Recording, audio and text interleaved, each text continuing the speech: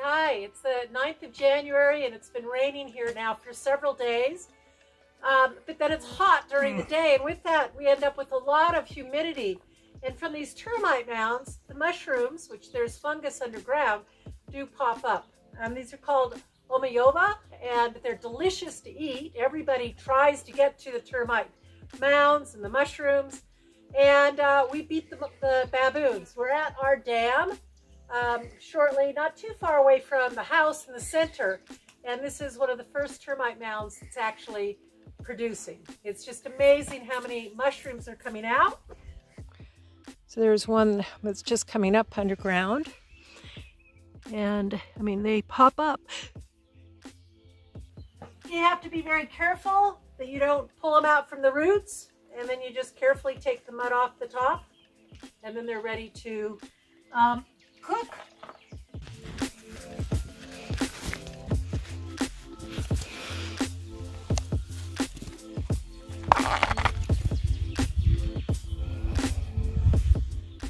A little bit of butter, a little garlic, and they're actually one of the best things from the bush.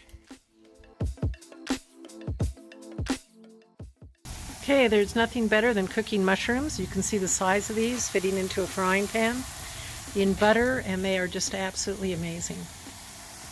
I will take all I can and cook them and then freeze them and have them for the rest of the year as well.